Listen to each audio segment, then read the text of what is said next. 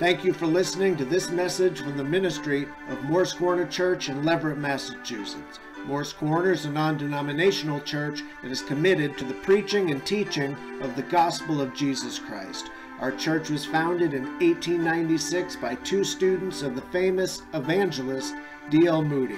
We seek to encourage and edify the body of Christ through the proclamation of God's Word through the ministries of the local church. If you'd like more information, visit our website, morsecornerchurch.com. We hope you enjoy the message. Galatians 1, verse 11, Paul writes, "But I make known to you, brethren, that the gospel which was preached by me is not according to man. For I neither received it from man, nor was I taught it, but it came through the revelation of Jesus Christ." Let's pray. Lord, I ask that you would teach us this morning through your word. You gave Paul revelation, and I ask that your Spirit would show to us and give to us illumination. Open our hearts and minds. Give us understanding. Give your people ears to hear. We ask these things in Jesus' name. Amen. All right, continuing in the book of Galatians, one thing that immediately stands out here in this passage is the claim by Paul that the things he learned, the things he received, the things he taught, he did not receive them from others. He received them, he received the gospel from the Lord himself through divine revelation, making the gospel God's gospel. This was not Paul's gospel, this was God's gospel. This was not Paul's message, this was God's message. It came through, he says, the revelation of Jesus Christ. Now, we just went through the book of Revelation several weeks ago, so hopefully you know what the Greek word is, translated revelation. What is it? Apocalypsis, that's the Greek term, and it means an unveiling and a revealing. It's being laid bare. Things that were previously unknown are now being revealed. That's what happened with the book of Revelation. That's what happened to Paul. These were mysteries not understood, and God is showing Paul this truth. Paul received it from the Lord himself. And then Paul will talk about this at some later time. Paul received other things that people in the past didn't understand. The mystery of the church, for example. The rapture of the church. People didn't know about this, but then the Lord revealed it to Paul. So what happened here? Paul received direct word from the Lord in heaven, which makes Paul very much unique. So the gospel, here's the point, the gospel is not the product of the human mind. It is not man's attempt to reach up and grasp after God. Rather, the gospel is God reaching down to man. So let's go back to the book of Genesis. We're going to look at an example that hopefully illustrates this. Turn to Genesis 3. We'll look at that briefly. Hopefully we'll see the contrast between God's ways and man's ways. What man attempts versus what God accomplishes. And you know this, I think, that man's ways are very different. The way man thinks, man's solutions are very different than God's solutions. Can I get a witness on that? Amen.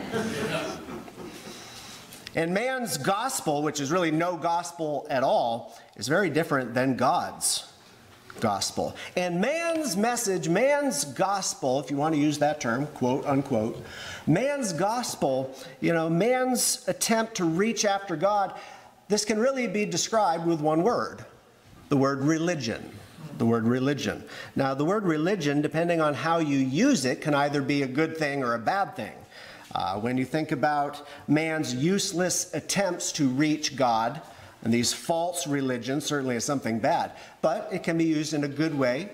James, in his epistles, talked about true religion before God, so depending on how you use it. But the point is, most religion is nothing more than mankind's attempt to bridge the gap that nothing and no one can bridge except Christ himself. So here's the thing. One reason why Paul is stressing this message that, hey, it's not my message. I did not receive this from someone else. I received it from the Lord. One of the reasons he's doing that is because if this was man's message, it would look like every other message. It would look like every other religion. Christianity would look like every other religion. And if you look at Christianity and you think it does resemble you're looking at a false version of Christianity. Genesis chapter 3, look at it, starting in verse 6. Eve, at this point, has been deceived by the serpent. Genesis 3, verse 6, it says, "So when the woman saw that the tree was good for food, and that it was pleasant to the eyes, and a tree desirable to make one wise, she took of its fruit and ate. She also gave to her husband with her, and he ate. Then the eyes of both of them were opened, and they knew that they were naked. And they sewed fig leaves together and made themselves coverings. And then they heard the sound of the Lord God walking in the garden in the cool of the day, and Adam and his wife hid themselves from the presence of the Lord God among the trees of the garden." So what is happening here? God gave them a commandment. He gave them one rule, really. Do not eat. And because they disobeyed God, because they sinned, instantly, as soon as they did it, they were made aware of their guilt. They were made aware of their guilt and shame and the fact that they were going to die. I think it hit them all at once. And you know, this is why religion exists. This is why religion exists, because man knows that he is separated from God, and every person knows that they are going to die. That's why religion exists. So what is human religion? It's all man's response to the threat of death. You know something's wrong. What are we going to do about it? That's the wrong way of thinking, because you can't do anything about it. So Adam and Eve have had their eyes open to the truth. They realize they're naked. Awareness of guilt and shame. So they attempt to do something about it, right? Is it good enough? Well, we're going to see. So what was their approach? Well, hey, let's make some aprons of fig leaves and cover ourselves. Of course, they hear God coming through the garden. They run and hide. And this is kind of the story of mankind in a nutshell. And whatever man does to try to remedy the issue, it is not good enough. Man's works, his solution, is portrayed in the sewing together of the fig leaves. God's solution, altogether different. Look at Genesis 3, verse 21. So that was their solution. Let's work and sew together some fig leaves and cover ourselves. Look at God's solution. It says, Genesis 3:21, "Also for Adam and his wife, the Lord God made tunics of skin and clothed them." So this proves that those fig leaves that they made wasn't enough, wasn't good enough. It was not sufficient in the eyes of God. You realize all of this is symbolic for something. So it wasn't sufficient in the eyes of God. So God, out of his grace, because he's not obligated to do this, the Lord, out of his grace, kills an innocent animal. Where do you think the skins came from? God killed an innocent animal, I believe, probably a lamb, and he takes that skin and he clothes Adam and Eve. An innocent lamb gives its life to cover the sin and shame of the guilty. What is this? This is the gospel. Man sins against God. The only solution is God. Whatever man tries to do about it, it's not enough. It doesn't work. The only solution is God himself. The Lord intervenes, innocent blood is shed, and from that sacrifice, God forgives sinners, clothing them, here's the picture, clothing them with the righteousness of Christ. Now let's turn to the next chapter, Genesis chapter 4.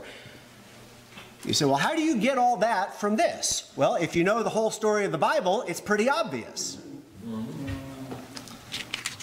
There's a couple other passages in Genesis we could look at that kind of speak to this subject. The Tower of Babel, right? There's another great story. What does man do? We're going to build a tower that reaches up to heaven.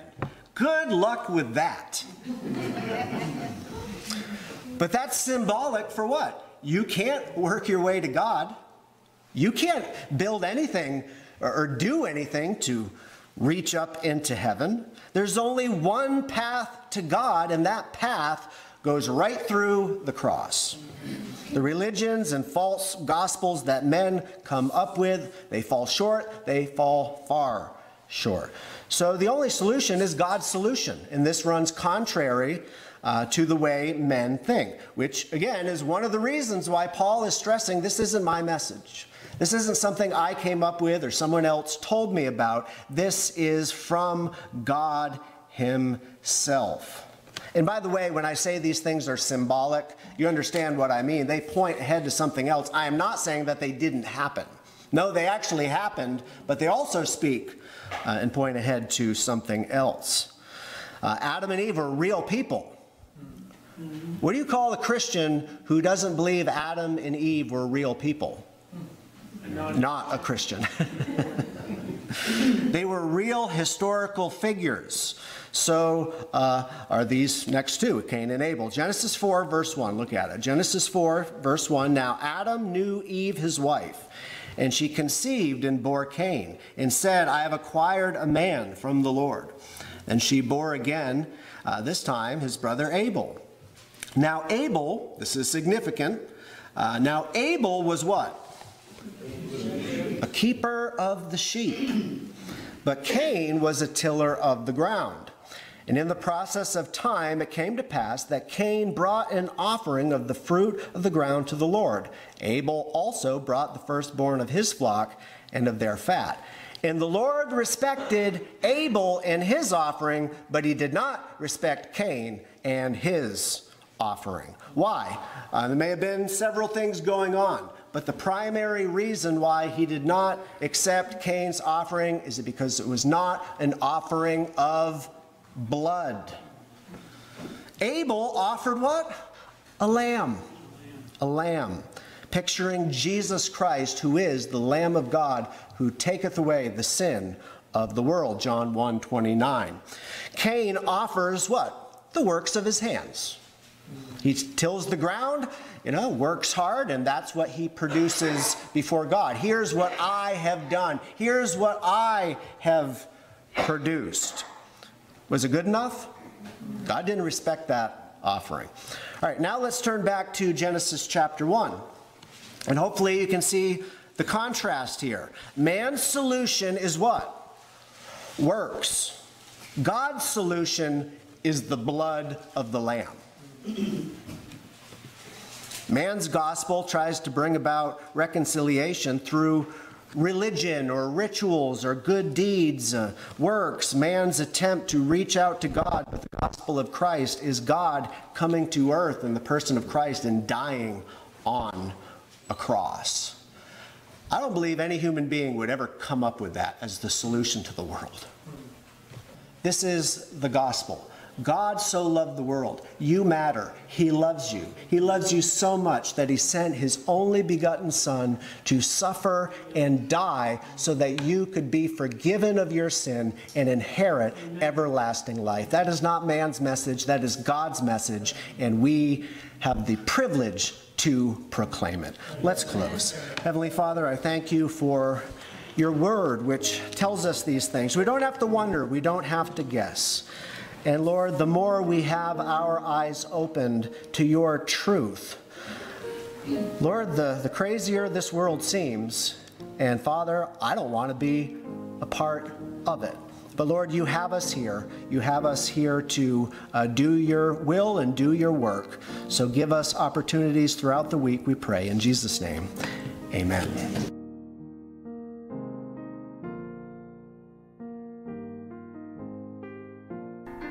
Thanks for listening. I'm Pastor Michael Grant from Morris Corner Church. If you'd like to listen to the complete message, or if you'd like more information about the ministry, visit our website, morriscornerchurch.com.